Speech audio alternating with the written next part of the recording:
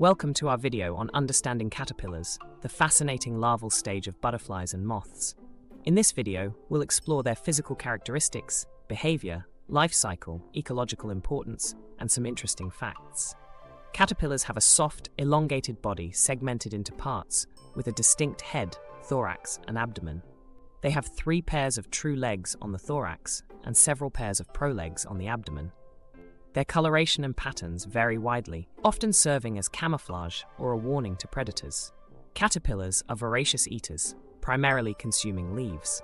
They may use various defense mechanisms, including toxic chemicals, spines, or mimicry, to protect themselves from predators. The life cycle of a caterpillar includes the egg stage, larva stage, pupa stage, and adult stage. Each stage is crucial for the insect's development and reproduction. While caterpillars themselves are not pollinators, adult butterflies and moths play crucial roles in pollinating various plants. Caterpillars also serve as an essential food source for many birds, mammals, and other insects. Some caterpillars, like the silkworm, produce silk to spin their cocoons, which has been harvested by humans for thousands of years to make textiles. There are thousands of caterpillar species worldwide, each adapted to specific environments and plants.